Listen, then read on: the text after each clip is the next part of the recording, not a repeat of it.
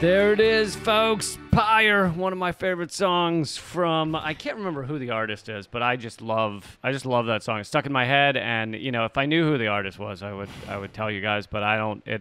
Was it Eric Clapton? Is that who that is? I paid him to say that. That was by none other than Eleanor Goldfield. Of course, that's just a little taste, but you can get the full. Oh no, that's the whole song. Yeah, the full song. That'd be amazing. You put out an EP and it's just 5-second songs. Well, you know, my old band, actually, we never released it, but we wrote a song called ADD, and it was 45 seconds long. And it was about how, like, nobody has the energy to listen to a whole fucking album anymore, and how frustrating that is. And how many people skipped to even though they liked the song, skipped to the next song before it was over, not knowing it was 45 seconds? Well, since we never released it, I'll never know the answer to that question, but my assumption would be that it would be many, and that thereby fulfilling the irony that I was going for. Anyway, because you're humble, I think you tried to change the subject. That is Pyre from Eleanor's new solo album called No Solo, and you can get it at artkillingapathy.com. But we got a lot of great topics for you guys. This is Common Censored. I'm Lee Camp, joined by Eleanor Goldfield. Hello. And that was said like a supervillain. And this is the show where we talk censored stories and people, sensible solutions, and common ground movements to fight and build. And sometimes other stuff. And yeah, we got a lot of important stories for you this week. I think maybe we'll just launch right in. Dive right in. Because it is the anniversary, a few days ago was the anniversary of the death of George Floyd, many in the mainstream media are talking about, you know, what has changed, and there are mainstream media reports about how not much has changed in policing. Of course, ironically, the mainstream media can be, you know, about 50% at fault for that, because if they were to continue to cover the urgency of requiring those changes, then you would probably see more large-scale changes across the country. So, and of course, they're both at fault, and they're like, why aren't we seeing changes? They haven't covered the fact that since George Floyd's death, the police have killed, like, I think it's almost 1,000 people. Yes. Well, that's their norm. Well, right. I'm 1,000 a year. I'm not saying that that's unusual. I'm just saying that that is what's going on. So it's usually 2 before breakfast, and then if they can get that done, then they know the rest of the day will be a little easier. Because if you only get the one done before breakfast, then it really is quite a lot to get done with the rest of the day. Also, we're not going to cover this because Lee wow. That sentence decided not to. Yeah. Lee covered this on the last Redacted, so we're not going to cover it here, but do yourself a favor and go watch the latest Redacted, because Lee talks about the quote-unquote police reform vis-a-vis body cams and how fucking stupid that is. And this is like typically the response, right? It's either absolutely nothing, or it's this bullshit that doesn't actually address the root cause, the root problem, because of course if it did, then the police would be like, oh, I'm out of a job. So right, they throw this bullshit out there like, oh, we'll have body cams, or oh, we'll have an accountability committee or something like that. But that accountability committee is then run by the cops. So it's like a big fossil fuel company being responsible for reporting its own oil spills or something, right? So it's these quote unquote reforms that actually do fucking nothing, but they serve to try and get the public off of their backs for a bit so they can continue to murder people without any accountability, and often, as Lee points out, without even fucking body cam. Yeah, they often don't turn on the body cams. Yeah, so I get into that on Redacted tonight. But I do want to get into the changes that have happened across the country. And actually, we will talk a little about those community councils or accountability councils or whatever that seem to have very little impact. But some things are having impact in certain cities. And so this article was put together by Vox, V-O-X, which is a standard neoliberal kind of garbage outlet. However, as with Huffington Post, every once in a while they let a journalist go out and do something important, and then they bury it, in the back of their website, and then they can point to it and go, look, we covered changes in policing. We did it. Oh, you just have to type in vox.com/other things /stuff that's hidden / policing / never mind / also policing. If you just type that in, you'll find it immediately. So occasionally they have a good article, and this seems to be a pretty good rundown of the progress that has been made in just a few cities in America. Most cities have not done shit. Because, you know all the reasons. We've gone into them a million times why our police own our system and who they're working for. But so this Vox article gets into the cities that have kind of achieved the most. And so I want to just kind of read through some of them. Let's see, more than 20 of the U.S.'s largest cities voted to reduce their police budgets in 2021. Seattle cut about $70 million from its police budget and has pledged to allow citizens to decide how some of that reduction will be spent. New York eliminated about $500 million, though it may increase the department's budget for 2022. Yeah, take that New York fact with a fucking giant grain of salt. And San Francisco has pledged to reallocate $120 million in the next 2 years. And yeah, the New York thing is like they claim they had cut $1 billion from the city's budget, but in fact $500 million was from school policing, which they just replaced with other policing agents that weren't technically police. So it was like, yeah, we're gonna decrease the police. We're gonna change their outfit to a different hat. They got a different hat. The city has committed. So the city that has committed the largest cut is Austin. In August 2020, the city council there agreed to remove $153 million from the Austin Police Department's 2021 budget, a reduction of about 1/3. So that is huge if they don't do like New York did and just reallocate that find the resources elsewhere so that they can keep the cops as big and oppressive as ever. However, this gets into what Austin's doing in place of that. At the moment, about $108 million of that money has been allocated to two tranches. One is $31 million fund focused on distributing money to organizations and programs aimed at decreasing the need for police. That's kind of important. For instance, the Texas Harm Reduction Alliance, an organization that supports those working with substance abuse, said her group recently received money from the fund. The other $76.6 million fund covers civilian oversight of police and helps make certain agencies independent of the police.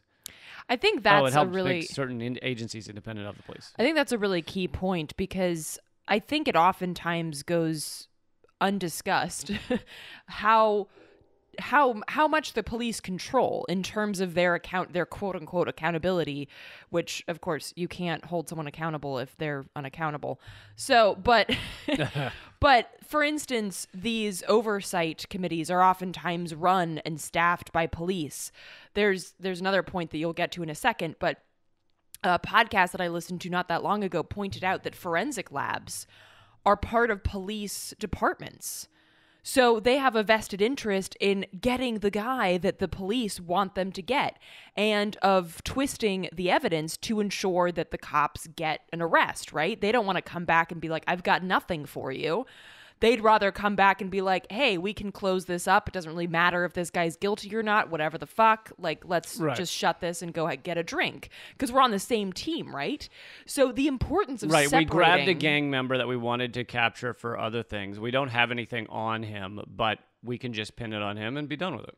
The importance of separating these entities is so vital. Like it really, I really can't overestimate how important that is. And I think we've talked about this before, but just the forensic labs in general are so not what it looks like on CSI. They don't look like fucking spaceships, and the quote unquote match of the fingerprints is not 1 in 2 billion. Hold on. I know that when you feed a bite mark into a computer, the computer then brings up a 3D model of the teeth that bit into that bite mark, and then there's little blue squares that show up around various points on the teeth, and then it goes boop, boop, boop, boop, boop, and then there's lines that come off those blue squares, and they have little words that you can't read because the show's going too fast, and it goes boop, boop, boop, boop, boop, boop, boop. And then you see a bunch of faces scroll by as the computer is figuring out which one of those faces fits with this 3D model of the teeth, and that goes boop, doot, doot, doot, doot, doot, doot, doot, doot, doot, and then it goes bloop, and it bings on a guy who looks pretty gnarly, and he totally did it. Yep. That's absolutely. how that works, right? And that's how it works for fingerprints. But the interesting, I know I've said this before, but I'm just going to reiterate it because it's so fucking mind-boggling.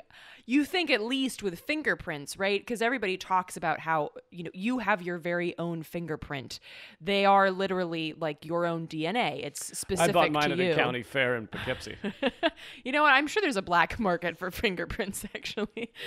But we oftentimes don't think about the fact that there's at a crime scene, even if there's a fingerprint, it's not like this perfect. It's not like when you go to the DMV and well, I was gonna say the police, but yeah, whatever. Or when you sign up for TSA pre-check or whatever the fuck, you actually like put this perfect indentation of your fingerprint in that little ink. That's not how it usually shows up at a crime scene, right? You're not sitting on the counter with the dude's blood, being like doot doot doot with your fingers, and if you are, that's wow.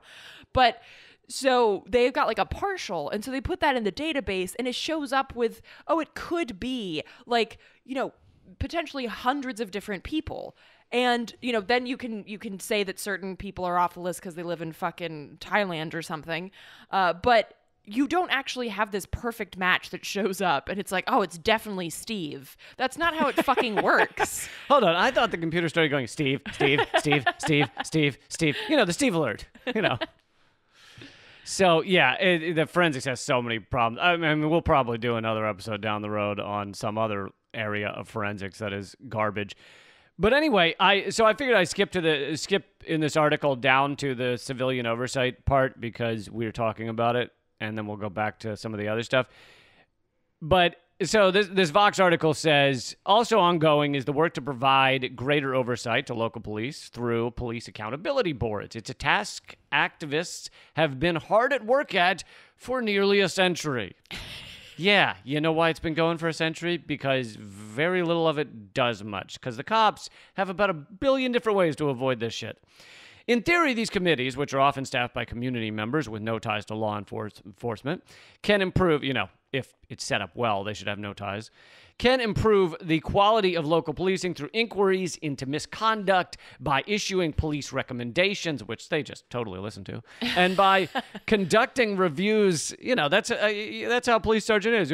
Hold everything, folks. We got a note here that says we did something wrong. Everybody sit down and be quiet. Let's discuss this. It's kind of like the UN, where the UN goes to the U.S. and it's like, I just feel like you're being kind of dickish. I think you should lift the blockade on Cuba. And the U.S. is like, really, you do? That's fascinating. Thanks for stopping by.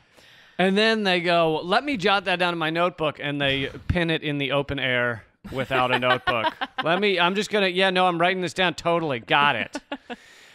In practice, however, boards have historically run up against limitations, you don't say, that infringe on their ability to affect meaningful change. University of Chicago law professor blah, blah, blah outlined the most common, you don't need her name, the most common of these limitations in a 2020 study. Some issues include the fact that in many localities, boards are required to be advised by the city's legal counsel, these same lawyers who are defending cities and their departments against misconduct lawsuits. So the same lawyers that defend the city are also the ones who advise these councils as to what they're allowed to do, what they'll do that actually matters, that kind of thing. And many boards lack subpoena power, forced instead to do their work using whatever testimony and documents departments agree to provide. So again, they're just like at the hands of the cops. It's like, could you please give us those files to show you fucked everything up? Yeah, we'll get right on that. We're sending that over in this imaginary post box that doesn't exist. These are just the same limitations that have led committees with relatively narrow abilities, like those in Nashville, Chicago, and New York, that can recommend discipline following accusations of misconduct, but that cannot mete out the discipline or boards like those in Tampa, Baltimore, and Buffalo, which can suggest policy but cannot institute it themselves. Then what is the fucking point of having a little council of citizens going, we'd really like it if you just stop killing so many people? And then the cops being like, what? I can't hear you. I'm going to go back to killing people. But this is how this system works, right? It reminds me of Nancy Pelosi's Green New Deal committee, right? That was staffed by people who took giant donations from fossil fuel companies. Then they had no actual power anyway. So they could, the idea was, oh, you can come with all of these great ideas for a livable future, and then we'll totally ignore them. But at least we get to point to you and say, hey, look at this. We care, right? Which is exactly what the Democrats do, right? And this is, another one of those quote unquote reforms that means absolutely fucking nothing. These politicians get to go up in front of a big press conference and say, look, we really care about the police brutality that's happening in our community, and that's why we put together this committee. Now, they have no actual power, so nothing will actually change, but we get to point to them every now and then and say, look, we give a shit. And that's exactly what they do. That's what they're there for. Someone else should do a study on how often police in a city have changed changed something significant based on a recommendation from civilian oversight. Oh, that'd be great data. I'm sure it would look like 0.2% or something. It's like, well, they did start wearing a rainbow flag pin on next to the body cam. So that came from civilian oversight and a recommendation that really has had a big effect with the community. I started using compostable bodies. They started composting their bodies. Are bodies not usually compostable? Well, it depends on where you put them. Because my plan all along has been to compost the rich. So if that doesn't work, I need to know. But it all depends on where if you put them in a plastic bag, then you negate the compostability. Oh, see, no, I wouldn't do that. I want all the worms and the maggots. And that's why seal off the maggots? Part of my plan. Yeah, the police department in Los Angeles agreed to start putting the bodies in a compost bin because they'd been leaving it in the dump, and that's just wasteful. Exactly. All right, so to get back to some of the changes that have been made other than civilian oversight committees, this is a quote from Texas Harm Reduction Alliance. Now we have an independent forensics lab, which you were just talking about. We now have a standalone 911 call center that isn't run by the police department. That's also crucial because people call the police for a million things. And we've talked about this before, but call the police for a million ridiculous things. Music's too loud. I'm lost. There's someone who's wandering down the street and I don't know, something about him. These black people are barbecuing. Yeah. Black people are barbecuing in a spot where I was under the impression you needed a license to barbecue. I thought you needed a specific sandwich license in that area of the sidewalk. So it's that kind of shit. Or literally, like, I see a guy and he seems to be lost. So please send men with guns. So having 911 separate from the police department is fucking crucial. Now, I'm not saying they shouldn't work well together if you're going to have a police department, obviously, and we've talked about police abolition, but if you're going to have one, then yes, obviously they need to work well together with the police, but they shouldn't be run by the police. So then Austin Council member Gregorio Cesar told me, it's Quesar. Sorry, I said Caesar. Just yesterday, we voted to double our family violence shelter capacity in Austin using the reinvestments from the police budget. Over the course of the last few weeks and months, we've purchased housing for folks experiencing homelessness. We've hired mental health first responders. So now if you call 911 in Austin, you hear, do you need fire, police, EMS, or mental health? So these are fucking crucial things. And we've talked about mental health groups or organizations. One of them was in Portland and I think maybe one in Denver, that you can call and get mental health professionals that don't arrive with guns, that aren't fucking idiots with, no necks, that actually show up and help people that have mental health issues rather than showing up and often shooting them. So that change is like fucking step one. And I will say that DC has announced a similar pilot Oh, program. please send those people to Congress, because Congress needs some mental Oh health. my God, that's brilliant. Can I actually make a call and ask them to visit Congress? Because there's some serious crime happening there and some serious loony fucking... yeah. Anyway. Loony fucking happenings, Yeah. actually. Loony fucking happenings. So, DC, this was announced kind of like a week ago. The DC police will start in June a pilot program where DC police will not be the first responders to some mental health calls in the city. So, this is something that folks have called for here quite a long time as well. And although it's still very much tied to the police, and there is no separate phone number, which is something that, other places, other cities have instituted so that you don't actually have to even call 911. You can call the separate number altogether and say, hey, I need some mental health professionals to come to this scene. But for now, it's still tied to 911. You will basically call in, and depending on the situation, there will be unarmed teams of mental health experts that will be available to go to a specific, scene or action, or not action, but event, perhaps. A difficult event situation. Event situation thing. Absolutely. Wow. Okay. So yeah, and this is actually something that was pushed in particular.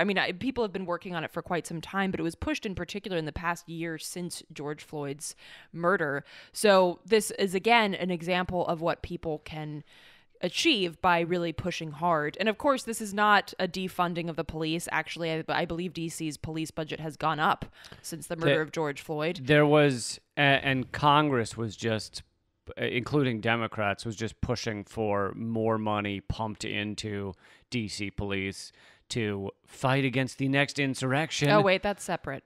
That's a separate issue? That's a separate thing. We'll get to that in a second. Because this is... So DC has... So we're talking local as opposed to federal for a moment. DC has almost 40 different law enforcement agencies in the city. And so wherever you go, there's a different... So, if you're down by the mall, that's this park police. And then you go to the White House, that's Secret Service and DHS. It's just... And then if you step on the street, though, that's MPD. But if you step on the sidewalk that's on the Capitol, that's Capitol Hill Police. So it's a postal fucking police. Mess. There's the who tells you to pick up your dog turds. There's those fellas. So it's a clusterfuck here in DC, and they obviously they work together too. So you'll be at an action, and oftentimes there will be police from 10 different law enforcement agencies, all with separate quote unquote jurisdictions that that very much overlap, and they're all just looking for one issue that they can get you for. So it's a fucking mess here. But so that story's separate, and I'll get to that in a second. But so this new pilot program is something that's been pushed by folks, particularly in the last year. And I'm very interested to see how it goes. I'm interested to see if it actually is used because, again, since it's tied to the police, I'm curious to see how often they actually say, oh, yeah, we won't go to this situation. We'll send people who are unarmed and have, degrees in dealing with mental health and behavioral issues. So a lot remains to be seen, but I think that the fact that this pilot program is happening is, in fact, a good sign. And I also just want to point out that on the other side of things, you have Fox News doing endless, breathless reporting on how crime's gone up, on how there's more homicides in New York now, and they're trying to blame it on the defunding of police. This is something I tore apart one of their segments recently on Redacted. But, of course, most of the cities they're pointing to where homicide has gone up or crime has gone up, those cities have not actually yet defunded their police. They might have votes that have next year we're going to do it, or like in New York where they claim they were going to do it and they've hardly actually decreased police budget at all.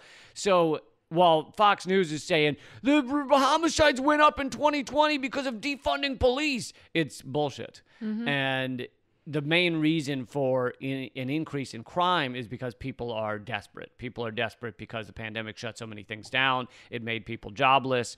And, you know, the amount that they've gotten from unemployment or from their little $1,400 checks was not enough to fund their life for the next year. So people get desperate and they end up doing desperate things. But lest we forget, cops are still stealing more shit than burglars. So By civil asset forfeiture, yes. Yes, indeed. So, yes, this next story is something that happened last week. And so y'all might remember that on January 6th of this year, there was a dumb shit convention outside the Capitol that eventually found its way in the Capitol.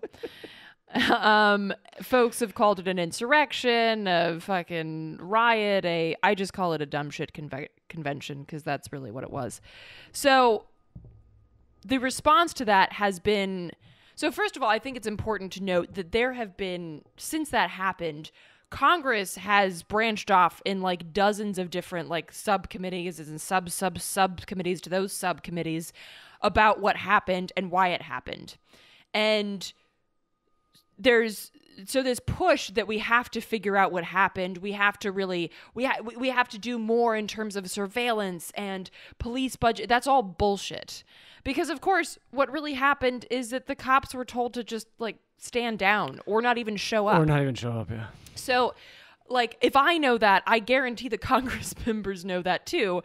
But of course, this doesn't tie into the whole, the shock doctrine aspect of using this to promote, more militarization of police, more control, more surveillance. Never let a good crisis go to waste. Absolutely. So, so this is something that happened last week again. And basically the Dems, because, that was considered to be like a Republican bullshit dumb shit convention, right? So the Dems actually pushed through a bill to raise the budget for the Capitol Hill police and security by $1.9 billion. Billion with a B, Billion with as a in B. balls. Because they said, quote, that the actions of January 6th showed that they need more funding. Now think about this for a moment, which there's a lot of aspects of this that are important, but I just want to harp on this one for a minute. A lot of what, quote unquote, went wrong that day was certain areas of police or other agencies telling cops to stand down, certain areas not sending in reinforcements, so you've got 12 guys trying to fend off thousands, and cops that were sympathetic to the cause being like, yeah, come on in. So many of these cops were part of the fucking white supremacist dickballs that wanted to, take over the Capitol. So that, and you're like, I think we should give them $1 billion more.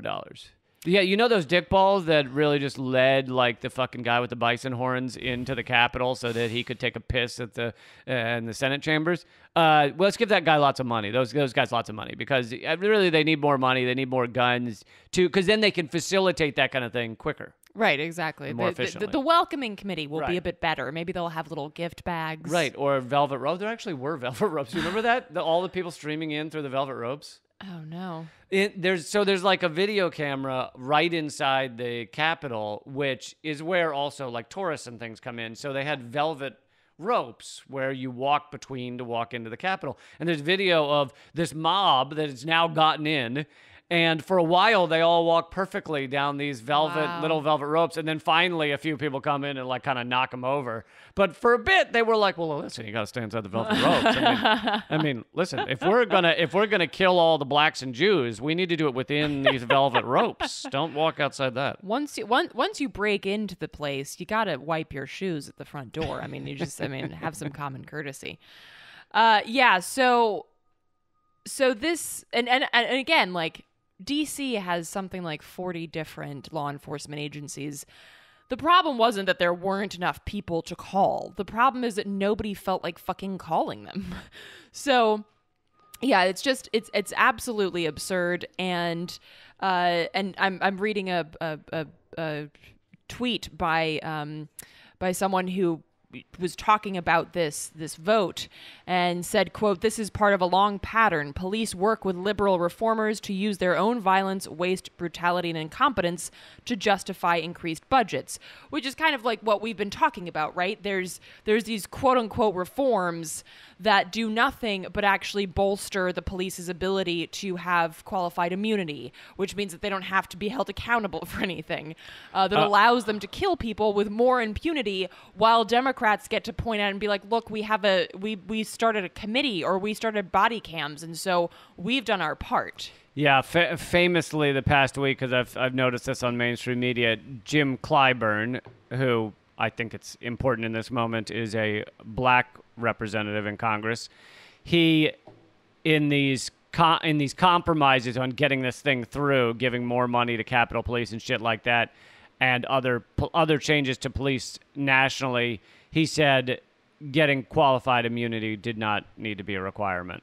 I mean, getting rid of qualified immunity. So as the Dems go through their compromise procedure, they have now, I believe, already wiped out the hope of getting of removing qualified immunity. Well, and this was they pointed to the trial of Derek Chauvin and said, "Look, because this person was found guilty, then we don't really actually need police reform, right? Because the system seems to be working fine. So qualified immunity doesn't need to be on the table because look, Derek Chauvin was found guilty." Yeah, meanwhile, the people that killed Tamir Rice or Eric Garner, Breonna all of these people, none of them are in fucking prison. They all got qualified immunity.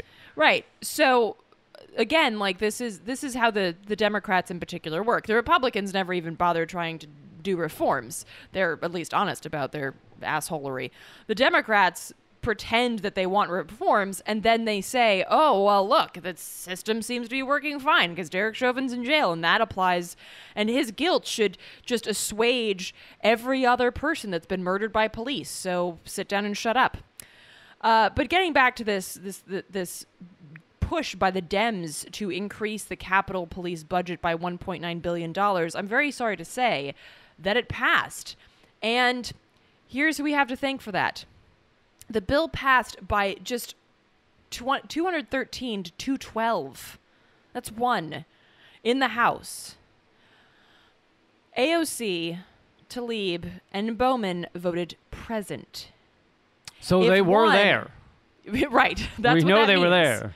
If one of the three members who voted present had voted no, the bill would not have passed. Wow, that's all. So all it took is, what did you say, one of them? One of those three pieces of shit just had to vote no instead of you shouldn't even be allowed to vote present. That's fucking stupid. You either vote yes or no. You have to have an opinion. That's why you're there. You're there in Congress to have an opinion on legislation, you absolute dregs of society. How dare you vote present? Yeah. It's just so fucking dumb and infuriating. They should, basically, voting present should be called voting unaccountable. Voting unaccountable and spineless. I'm unaccountable. What I do doesn't matter here. Don't look at me. And the reason that the present vote exists is for political theater. It's so that AOC can go to Mama Bear Pelosi and say, "Look, I didn't vote no on this. I'm still in your good graces." That's the only reason that fucking vote exists. And the reverse, so she can go to people like you and me or whatever, the left people in this country, and say, "I didn't vote yes on that police bill." So she can do both. Right. So it should be called having it both ways. I'd like to vote have it both ways. And yet, of course, if you have a fucking brain in your head, you'd look at that and you'd be like, that's bullshit. You just totally fell in line with the establishment and voted to fund the police as opposed to defund, which is what we demanded that you did. So And we're not going to go off on this big train about the squad. Fuck the squad. That's all I have to say about that. And if there's something different that you feel about that, show me the legislative history that proves my comment is untrue. Yeah, my feeling is I'll go on the action that I agree with. If I see them actually do something that I think is important and I agree with it, then I'll be like, I'm glad they did that. I'm not going to just fawn on everything that this one group of people does because they are that group of people. Like, the hero worship has got to stop, y'all. It really does. It helps no one, and in fact, it only weakens our ability to organize because we keep looking up to these people who have already sold their minds and their souls to the establishment, and we're begging them for crumbs when they're holding on to the whole fucking loaf.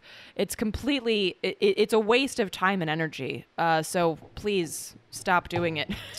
And before we move off of policing, I wanted to say something else that's in this article about changes in certain cities, especially Austin, because I'm sure some of you in Austin are like, this article's bullshit. It's not different here than it used to be 5 years ago. The cops still suck. And the article does kind of reference that. So many Austin activists say that things have not gone far enough or have not really changed much at all. Grassroots leadership's criminal justice organizer David Johnson pointed out that the city has voted to further criminalize homelessness again. After city residents voted to ban public camping, city residents, so I guess that means it was a ballot vote initiative. And Graziani noted, I'm not sure which person that was, but anyway. Graziani noted that many of the homeless Austin residents she works with have not had positive experiences with the homeless services on offer. A significant amount of the money set aside for reallocation also has not yet been spent on those services. And here's a quote from my old friend Graziani, who I don't know who that is. The quote, "The headlines would make it seem as if we're one of the model cities when it comes to defunding the police. It's a lot of headlines without a lot of substance." So the question is whether that amount of money, which it's up to close to a third of the police funding, whether it will actually decrease what police are doing, or will it just, maybe decrease salaries but not actually change the way they're policing? And secondly, will that money actually go to create real change as opposed to, we're going to have a homeless service that'll come by and say, hey, are you homeless? Well, we'll take you to a shelter where your stuff can be stolen. So there's a lot of, the devil is in the details. And are you actually going to help the homeless? Are you actually going to make, give them places that they feel comfortable in? Or are you just saying, hey, we're going to add another room to this shelter where women don't feel safe and everybody thinks their stuff will be stolen?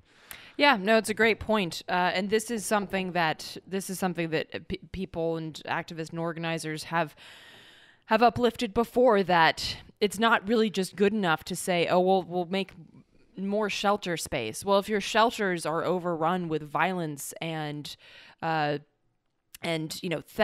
and it's not staffed by people who understand trauma and mental health and behavioral problems, then what the fuck? You're basically just putting people into a giant cesspool of continued trauma and pain and suffering.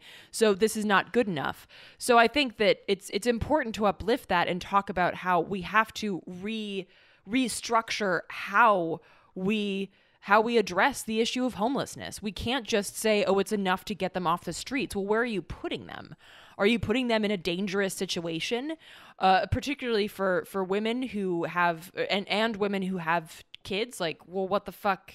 If you're, there are so many different and layered issues that need to be addressed. So you can't just say, oh, it's enough that we got them off the street. Technically, if you put someone in a dumpster, they're off the street, but that's not good enough. Right. So it's about actually, again, looking at root causes. First of all, what causes homelessness? Yeah, I know. This system should not have anyone that isn't supplied with a home, food, clothing. Right. And, health care. And a friendly ferret that you can talk to in tough times. Can you choose? Not a ferret.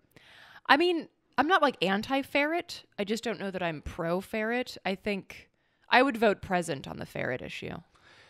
Have it both ways vote. I have it both. I'm not Because you don't want the ferret lobby to come against you. Right, to say that I'm anti-ferret. I'm not anti-ferret. I'm saying maybe I'd prefer a cat. I mean, if the ferret pack were to start funding your opponents, then yeah, it'd be pretty rough. Yeah, that's all I'm saying. If I could choose a cat or maybe like a rabbit. Are you really gonna want to talk to a cat in tough times? The cat would give you those eyes like, I don't give a shit. I know, but then somehow that makes me feel better.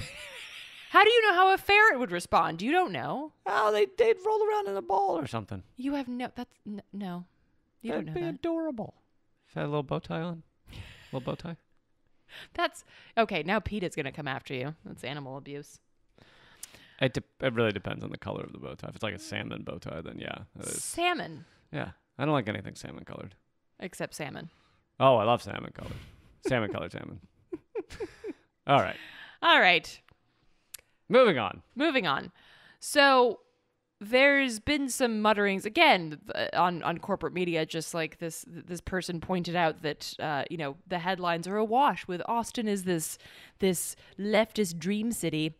There have been some headlines that have been talking about how McDonald's is this dream job because they've decided to increase wages at their at the company-owned restaurants to $15 an hour, or an average of $15 an hour. Devil's in the details. So there's a problem here because McDonald's only owns 5% of its restaurant locations. The rest are franchises that won't be affected by the wage increase. This is very similar to when was it Obama said it initially, but then Biden has picked it up about we're going to end private prisons for the federal government. Right, and that's like 5%. No, it's like 1% or something. It is it's a tiny percentage of actual prisons that would not be privatized anymore. But again, like, you get to say that you're doing something and you get to like put that fucking liberal feather in your cap. So that's the first issue, that it only applies to 5% of the restaurants. And okay, so let's say that 5% of those people get $15 minimum wage. They don't. It's an average wage. What the fuck does that mean? So the average wage means that at these corporate-owned restaurants, it will increase to $13 an hour and $15 by 2024. And so, I mean, there's so many fucking problems. By 2024, the dollar's not going to be worth anything. We're going to be trading seashells at that point, and you're going to be like, here's your $15. You'll be like, great, I needed toilet paper. So, and this, I'm reading from a Truth Out article about this that says, quote, the company touting the average wage instead of the minimum wage means that the fast food chain could still pay some employees $11 an hour and pay others more to balance out the average, while still bragging about the flashy and much vaunted $15 an hour figure. So basically, as long as they get to that $13 an hour average, they don't have to raise certain wages, even at those restaurants that they actually own. So I'd say out of the 5% that they own, I don't even know, could it be 0.1% that are actually getting $15 an hour? I mean, maybe 0%, because they said that it would be $15 average by 2024, and I think it's important to average doesn't make any sense because you have managers that are making far more than $15 an hour, right? True. So another thing to point out that I think is important. You got Gus the chimney sweep who's getting paid in pogs. Meanwhile, there's a manager getting $80,000 a year, and that averages out to $15 an hour for everyone. Pogs. For anybody like below the age of 28 or something who has no idea what the fuck that word is, just Google it. It's a wild time. And so another important thing to bring up, I think, is that $15 an hour was the demand like 7 years ago. Yeah. The cost of living has gone up since then. I think we've all noticed. So really, $15 an hour is no longer even a survivable wage. So really it's like $20 at this point that you need in order to survive and actually have enough to cover the cost of living in this shithole country. So it's not even like the demand, the fight for 15, I'm not knocking it, but I think like it's been going for so many years that $15 will eventually be won, just because at that point the capitalist behemoths will realize, oh, well, that doesn't actually fuck us over at all, because the cost of living has gone up so much that, yeah, sure, have 15. And then we'll celebrate, and then we'll realize people are still dying, and people are still homeless and struggling oppressively, because $15 an hour does not fucking cut it. So they can't even get to a survivable wage. Honestly, like the extra fees on like going to a vet or like a hospital or taking a flight somewhere or getting a rental car, those are often $80. Like, you'll think you're paying something and you get to the rental car place and they're like, well, yeah, so we did quote you $50 a day, and then you just add on the rust proofing and the insurance on the rust proofing in case you were to find yourself without rust proofing at some point during the trip, and then the tax on the insurance on the rust proofing, that's $80. So yeah, your total comes out to $1,900 for today. You said $50 a day. Yeah, well, plus fees. Yeah. So, and this article in Truth Out also points out that McDonald's has admitted in meetings with shareholders that $15, a $15 minimum wage wouldn't hurt their bottom line. So they've actually admitted that it wouldn't hurt them, and yet they're still not going to fucking do it. So that's where we're at. Yeah, and I'm going to get into McDonald's and their history and everything more on an upcoming Redacted tonight, but for the most part, I'm not getting into the details of this $15, so I'm glad we covered it here. But that's a great point. And here's the thing is, like, this stuff is done by design. They understand how media works now. Corporate America does. They understand what the tricks are. They understand where independent media lies nowadays. I didn't mean is lying. I mean where it stands. Where it stands. And so they understand that when there is a large push to do something, whether it's to get treated better on an airline or to get $15 at McDonald's, they know ways to get even the independent media. Of course, the mainstream media is a fucking dumpster fire, so forget that. But they understand how to get even the independent media to cover as if they have done it, as if people have achieved it. You know, much of the quote-unquote left media has been like, we did it, $15 an hour at McDonald's. Or, you know, we did it, the workers were unionized. And there's a lot of we did it's that are not actually real. I mean, you know, like we just said with the police changes in various cities, it's arguable whether those changes are actually real, and where they will go in the coming year will probably actually tell us whether Austin's changes are real or kind of just a shiny thing to distract people. But corporate America has this shit figured out. Right. It's window dressing, and it's window dressing that they realize is powerful for them. And I think this brings up another issue that I've talked about before, that it's a misconception that the system is very rigid in its dealings with the public, the proles, the masses, the unwashed masses. No, it's super fucking malleable.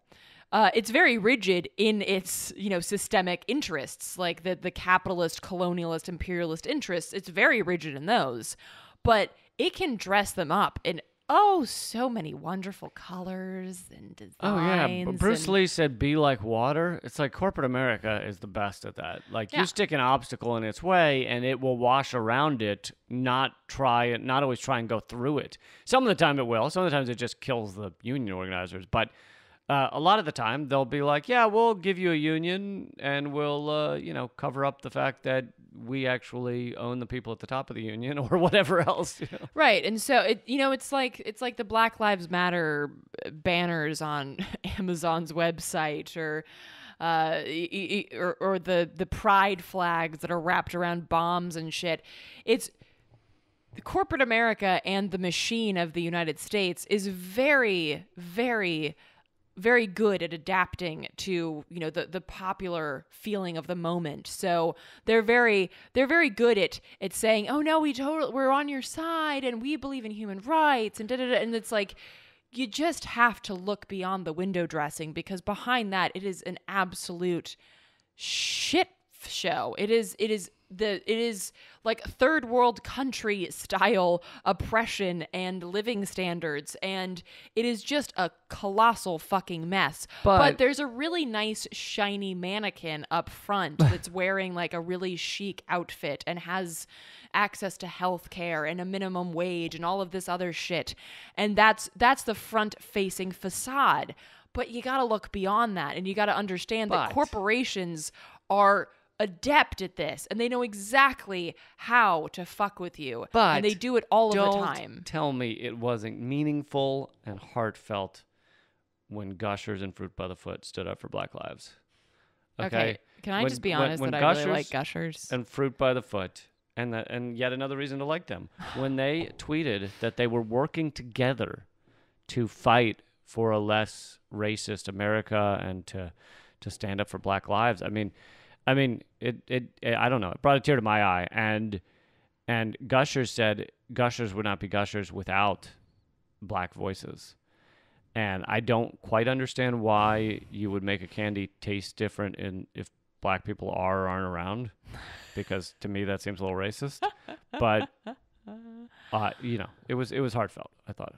It reminds me of when CBP, the Border Patrol, aka the Gestapo, posted on their Twitter an image of a Border Patrol officer holding a toddler. Oh, God, and yes. said, we love our agents. This was in the midst of, like, riots there, or what? Not riots, but protests. And for stealing children at the border, basically.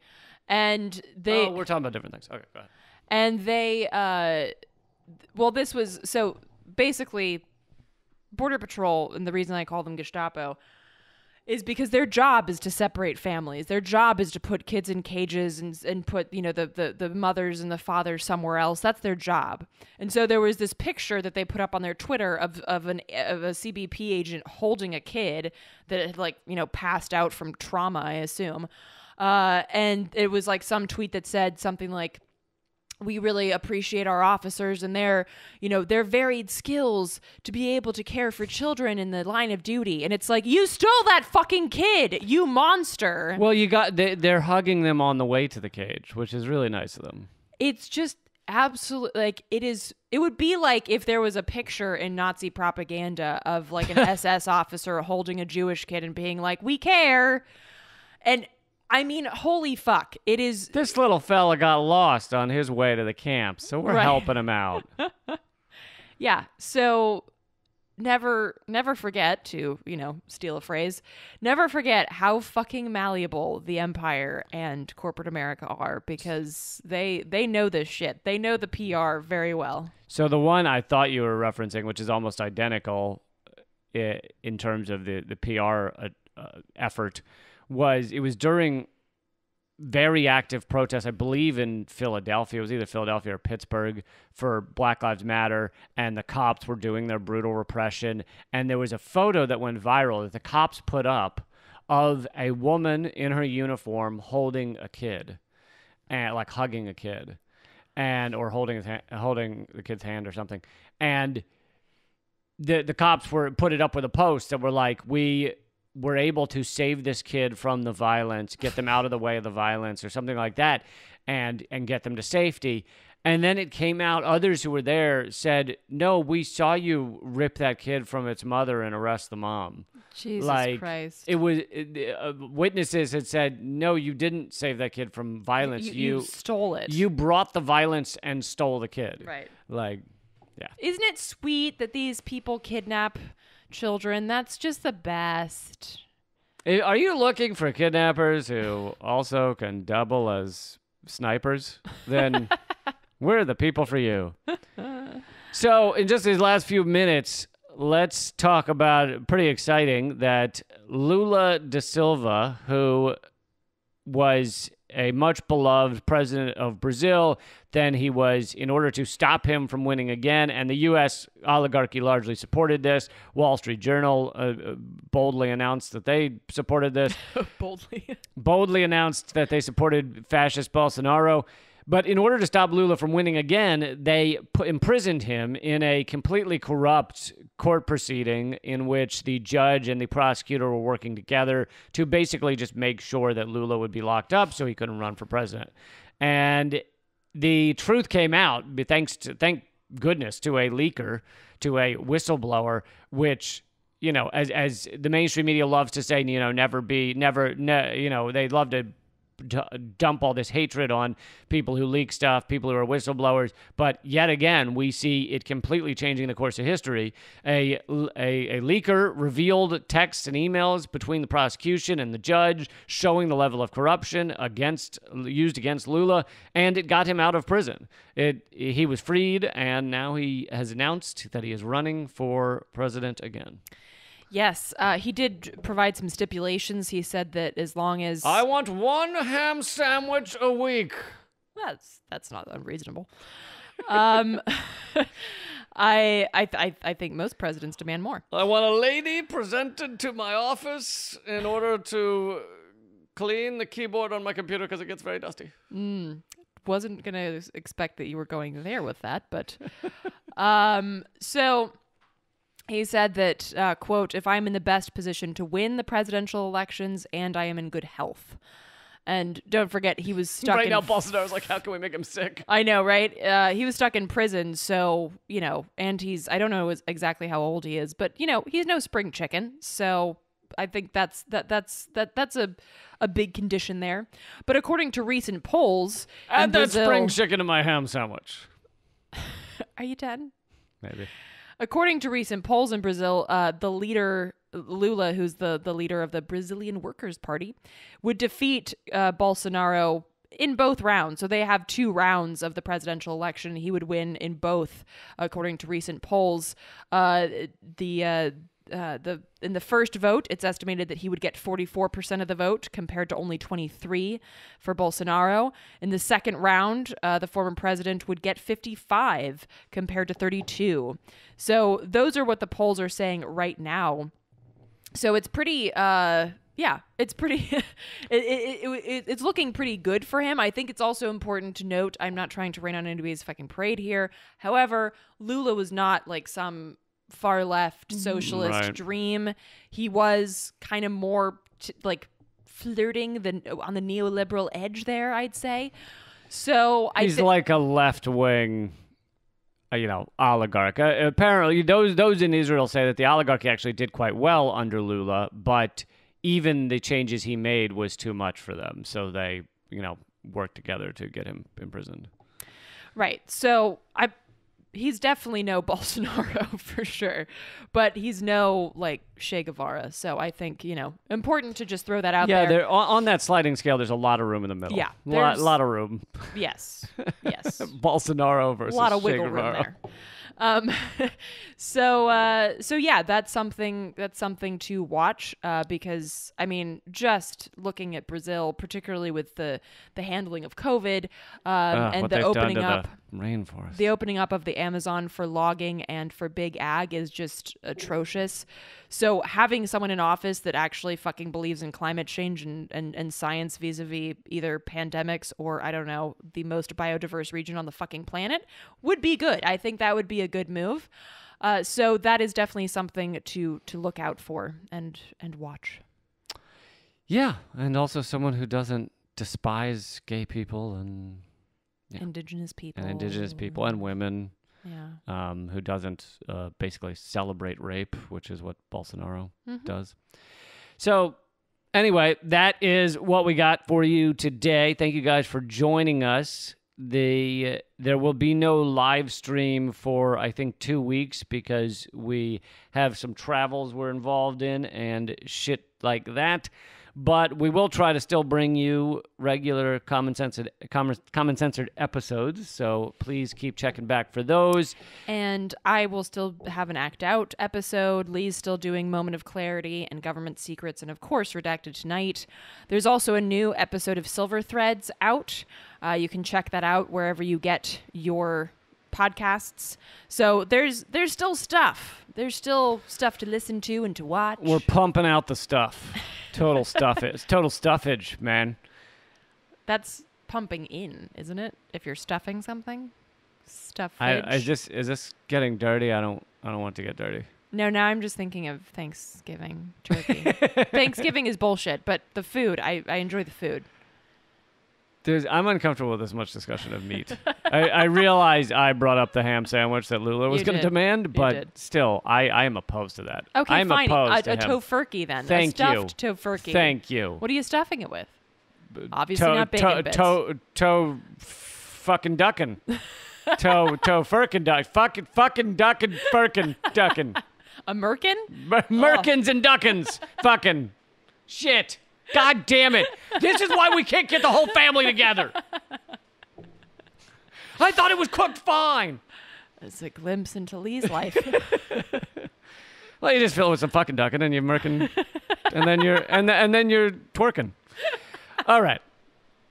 Thank you guys for joining us. If you want to grab Eleanor's album, which I highly recommend you check out, it's at artkillingapathy.com. It's called No Solo. You can get a listen on Spotify. However, please, if you like it, grab the album online because that's the only way you support artists, not at Spotify. So there's that, and I have a new website at leecamp.com. You can now watch Redacted Tonight straight off of leecamp.com. It used to be you had to click like 2 more buttons to get to some other website. Now it's a single click. Now it's a single click, which is Amazon's entire success model. Was people don't like clicking twice because their finger gets tired. So if they just click once, the world will change. And it turned out they were right. We have gained so much more finger rest, really, like respite for fingers. And so much more destruction. And so much more destruction. Wah, wah. All right. Thank you, guys. Keep fighting. Act out.